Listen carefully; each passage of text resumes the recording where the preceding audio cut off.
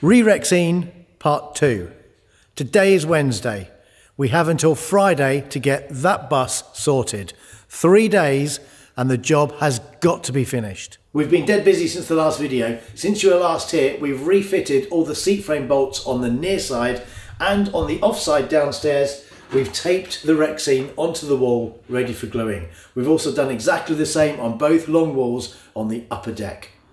But the biggest challenge we're going to face, and the job that's going to take the longest, is recovering these panels here at the back of the upper deck, all around the lover seat here. And of course, you don't cover just this side of this panel, you actually cover the other side as well as various panels on the back of the bus, either side of the stairway.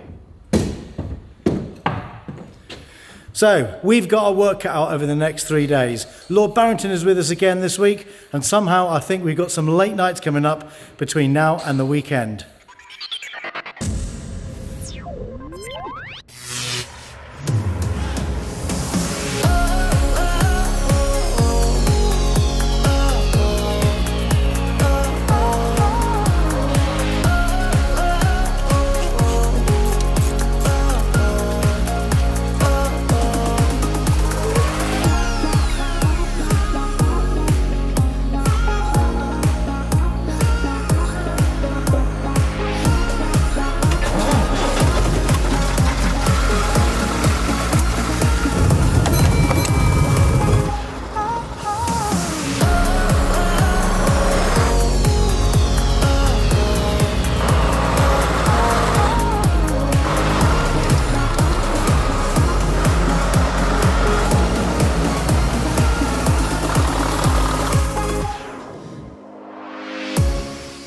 We decided the first area we'd tackle would be above the stairs and around the lover's seat. And with the Lord Barrington back with us, it wasn't long before the banter started. What's wrong with my prep? Look, that's as smooth as a baby's bum. What about here, though? Yeah. Well, we're not worried, we'll just glue over that, shall we? I spent hours and hours and hours prepping this bus for him. Hold on a minute. Hold on. Go on, I'm holding it. Hours and hours, or just an hour? Weeks and weeks and weeks. Oh, I don't know what you were doing for all that time. You must have been working like Wrexham. And I've got the videos to prove it. I'm not sure what you were doing, because whatever it wasn't being busy in here. Prep work is typical bodger. Oh, if I can get to it with sand, I do it. If sand are not reaching, not happening. Oh dear. Oh, can't get sander in corner. Don't worry about corner. We're not needing to do corner, you know. It's gonna be okay, it'll be alright on its own. Be fine. This is video proof that we've been working for what, 5 minutes, and Dave's already having a fucking brew. I don't say nothing, I haven't even touched my brew. Just for the record, our brews are still there. I made it, I can drink it.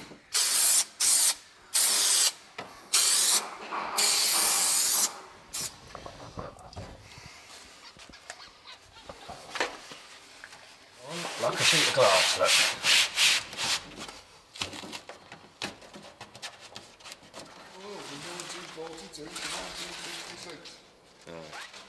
Right. Okay, so may I have the pen? The pen? Thank you. Oh, see if I get spot on.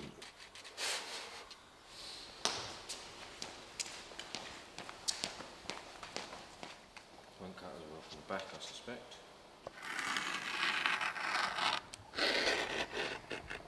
Cack-handed really, but try again.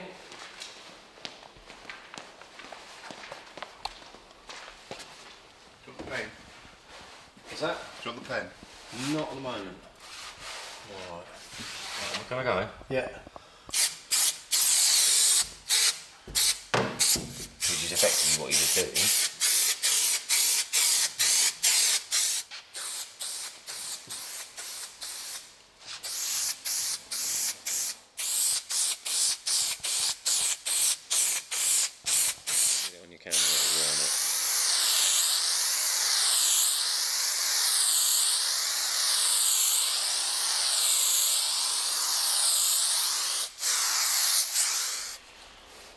Because I've got to get that corner roll. is if you do it when it's still really wet, you've got no hope.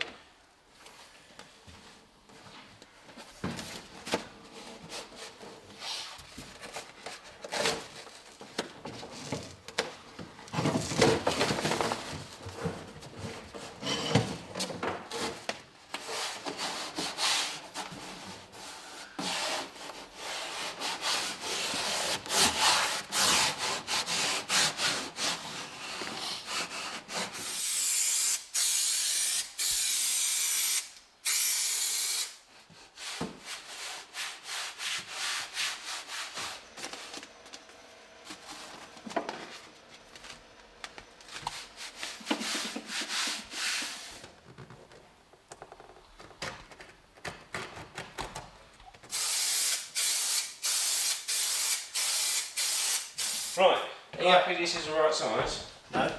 Oh, that's worrying, isn't it? You need to run it around to make sure it's not going to go up or down, yeah? Oh, that's going to be straight there because that's the end of the rod. Theory says if you've got your cuts pretty much 90 degrees, do you think you have? I think so, yes. Right, okay. Yeah. You'll hope so. It's all a bit too late now. We're going to find out in a minute. If you've got a massive run out, then I blame you for bad cutting skills.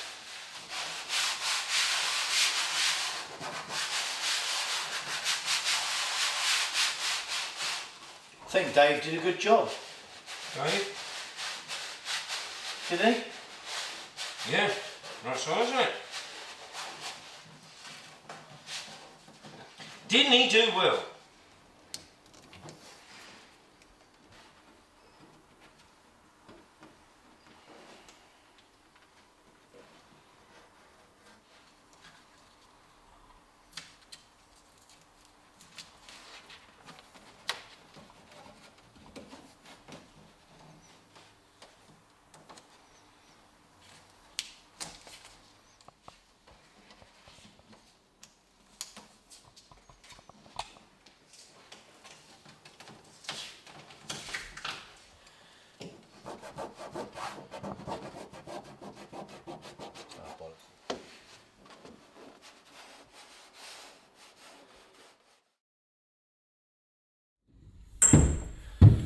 Well, there you have it. The job on the stairs and the lover seat is done. And as you've seen, we've used that spray adhesive in this area of the bus. So the big question is, will that spray adhesive hold and will it last more than a couple of years? As you know, people have had problems with it in the past. It just doesn't last. So we might have to do this job again in a couple of years' time, but fingers crossed it's going to last an awful lot longer than that.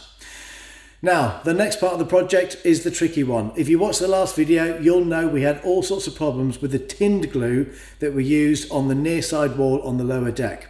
Well, we're going to continue using that tinned glue for the rest of the walls underneath the windows around the rest of the bus. We've still got the offside to do downstairs and the two incredibly long runs all the way along the sides of the upper deck on both sides of the bus. So, will we be able to come up with a solution as to how that glue works best?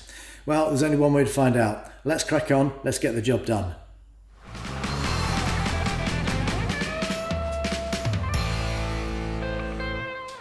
And now for the moment of truth. Can we make the tinned glue work with this Rexine? Difficult as doing the Rexine. Yeah, you're not going to get... You've got nothing to lean on, have you? Right, I'm going to try that straight away. I'm not sure what it's going to do. I'm not sure if that'll be too quick. It's just a case of trial and error again, isn't it?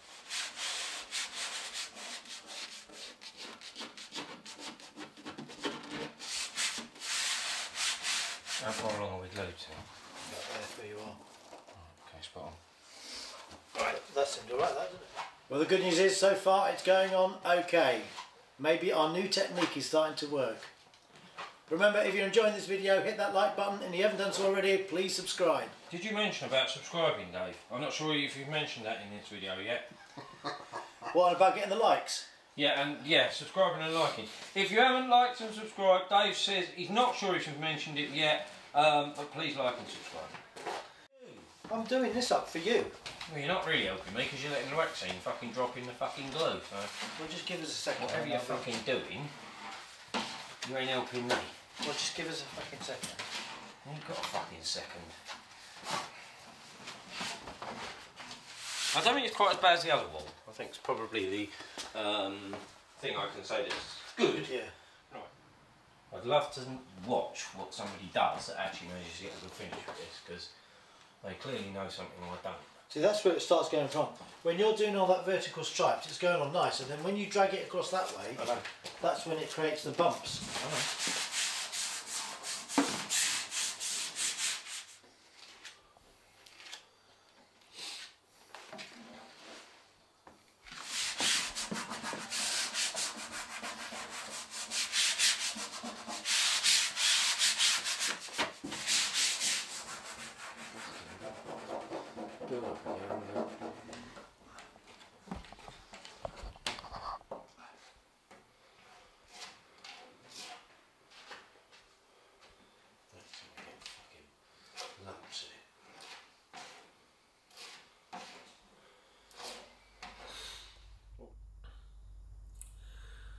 Well, there you have it. The job is just about done, and as you can see here on the upper deck, the Rexine has gone on the walls and it looks absolutely great. It just goes to show, if you persevere with something, you will get it right eventually. Now, if you watched the last episode where we did have problems putting the Rexine on the wall in the lower deck, you know, we learnt from our mistakes there, and we've done the rest of the bus to a much higher standard, so I'm over the moon. Now, there's still a whole load of finishing touches I want to do on this job before we can start putting seat frames back in the bus. As you can see, the seat frame brackets, they've all been sandblasted and resprayed, so they're going to go back on the walls. We just need to find the screw holes underneath the new Rexine. Then when we've done that, the beading needs to go back in, as does all the trim around the windows, and of course we need to get the rivet gun out again and re-rivet all the kick plates back to the side. So still loads of finishing touches to do in the main saloon, upstairs and downstairs, and there's a whole load of finishing touches that need to be done around the lover seat and the stairs as well. But overall, I would say we're probably 99% there. There's just a couple more days worth of finishing touches and this job will be done. So for now, you're looking at one very happy bus owner.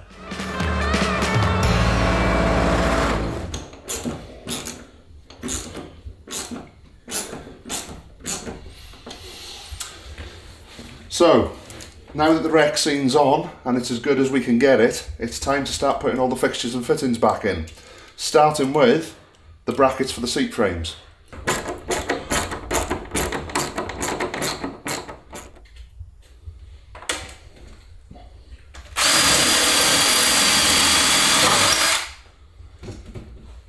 So this is the last piece of beading to go back on downstairs in 1214, and then that leads on to refitting seat frames. So let's get this fitted and move on to the next bit.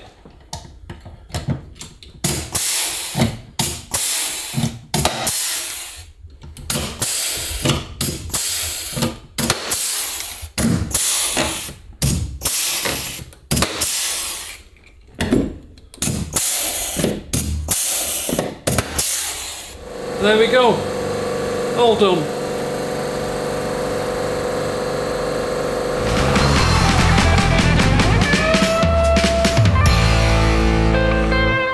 Right, now the Rexine is finally done and we can finally at last start putting this bus back together again. There is one extra job I've decided at the last minute that I want to get done, and that is, before these frames go back on the bus, they all need a little bit of attention. The vast majority of the frame is chrome, but underneath is painted, and the paint is in a terrible state. So every single seat frame is going to get sanded down, undercoated and painted in the right colour before they go back on the bus. It's a bit of a nightmare of a job, but I think it's got to be done.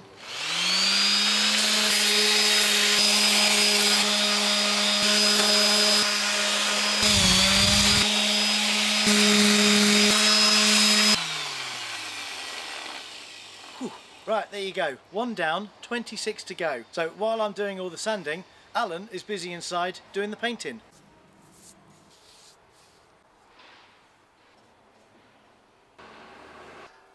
Have you ever started a job and wish you hadn't bothered? Well, that's exactly how I feel right now with these seat frames. Whose idea was it to paint the seat frames before we put them back in the bus? Oh yeah, that'd have been mine. What an idiot. Well, anyway, we're on to the project now, so we can't stop, we can't give up, we've got to crack on. As you can see behind me, all 10 frames from the lower deck, just the lower deck only, have been prepped and primed. Now they're ready for top coat. We've not even started prepping or undercoating any of the frames from the upper deck, and there's a lot more seats upstairs than what there is downstairs. So this job is far from over. I wish I hadn't started this job because it's a right pain in the arse. I'm going to crack on now. I'm going to get the lower deck finished, and then I'll start on the upper deck.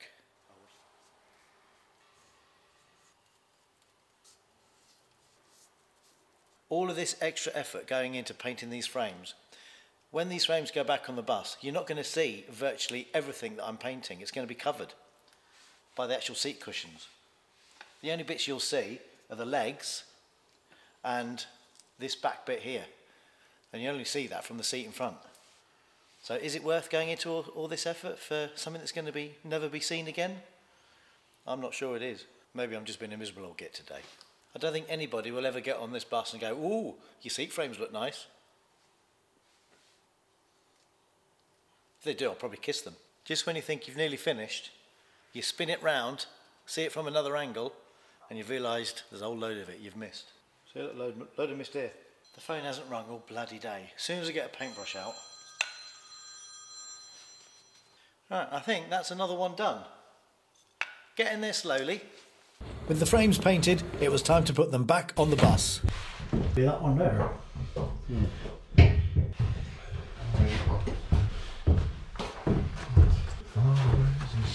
Down. That's lovely. Got it. And with all the seat frames secure, the last job was to fit the reupholstered squabs and backs, meaning the lower deck was finally finished.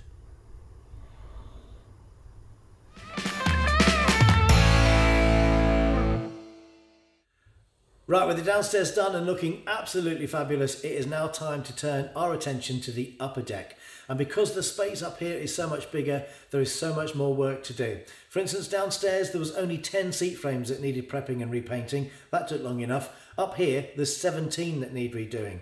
Now that job is going to have to wait for another couple of days because first of all, I'm going to turn my attention to the work that's needed on the inside of the bus. So the seat frame brackets are going to go back on, the trim around the windows is going to go back on, and the beading under the windows, they're going to go back on as well. My first job today though is I'm going to re-rivet all the kick plates back onto the side of the bus. Now before I start that job, I've got a little question for you.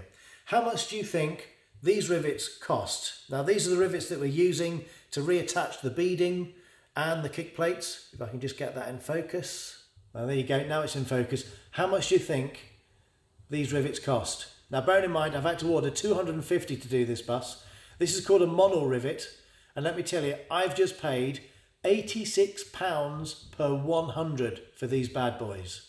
So that makes these 86p each. Oh, and by the way, there was VAT on top of that. So each one of these is over £1 each. That's a ridiculously amount of money, a ridiculously expensive rivet. So it just goes to show that restoring a vintage bus is not a cheap hobby.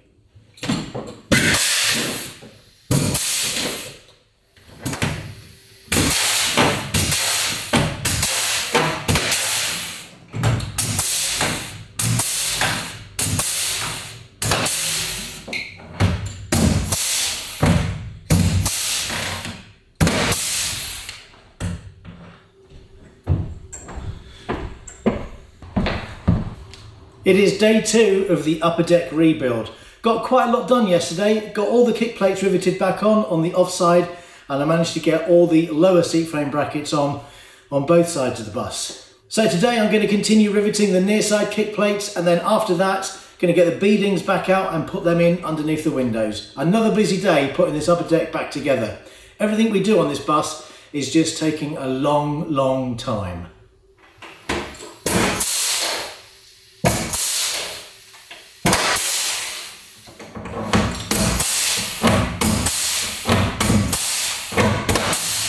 Do you notice how I'm tidying up as I go along by putting the shafts in the bucket? Saves a lot of time in the long run doing it this way.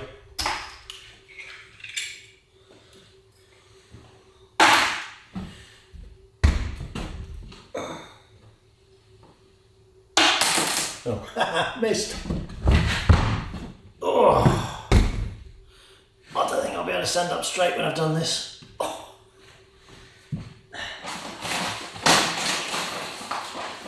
This this might not look back-breaking on a time-lapse video, but trust me, it is.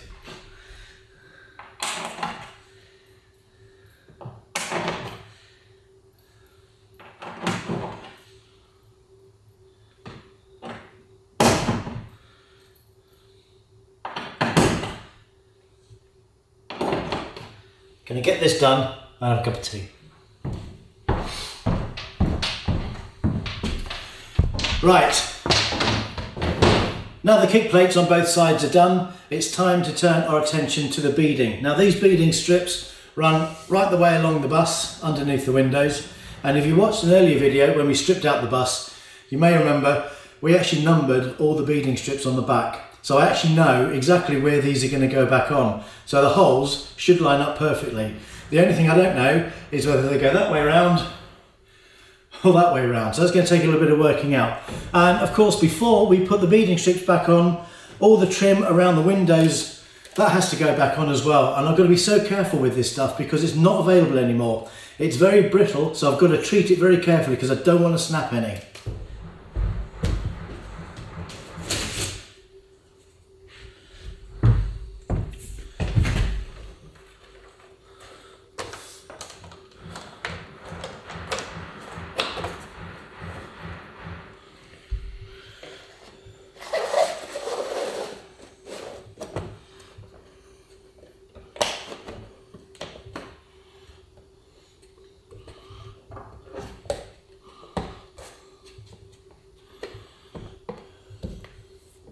There you go, sits nicely above the new Rexine. Right, so this is upper near side number 1. And if you can see that, UN1 it says there. So that means this was the first strip on the upper near side of the bus. And here we are on the upper deck, on the near side, number 1 from the front, then 2, 3 and 4 as we go towards the back of the bus. So I'm going to punch the holes in the Rexine, punch the holes on the walls, and line them up. I don't know whether it goes this way around or whether I need to spin it 180 degrees. Let's give it a whirl.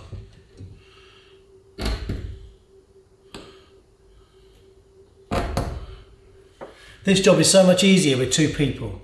Tim's not here today. He's gone on holiday. He wasn't here yesterday, you may have noticed as well. Do you know where he's gone? He's gone to the Lake District to ride on a steamship. Thanks, Tim. How dare he have a holiday? Right. Holes all lined up, and because I'm on my own, I'm going to put the first 3 in the middle first, and that'll be easier than starting from one end and working all the way along.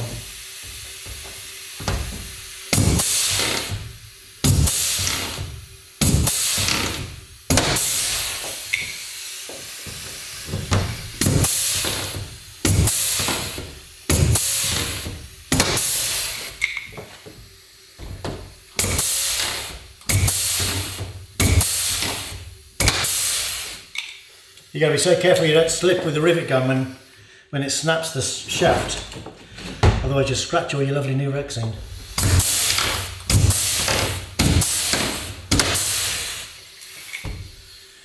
Right, there you go.